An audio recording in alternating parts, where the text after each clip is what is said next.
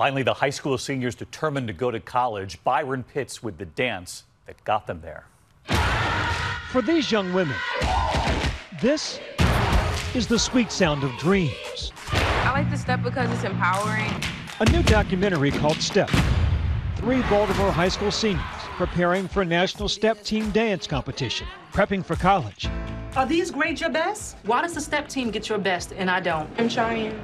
School is what got me out of Brooklyn. College is what's going to get you out of Baltimore. They attend a charter school with a bold goal. My mission is to make sure each and every one of you graduates from college. It's that mission and that team that has been a lifeline for so many. I'm kind of an introvert. I'm just everything that Step is not. I'm not very dramatic, but all those parts come out of me when I step. I feel like stepping kind of came to me because like it was instantly once I seen it, I couldn't let it be. It touched you. It touched me. Changed you. It changed me. Step is life. This is way bigger than stepping. It's about not making excuses, making sacrifices, having a positive attitude.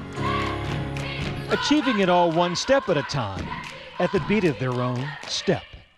The incredible story tonight on Nightline. Good night.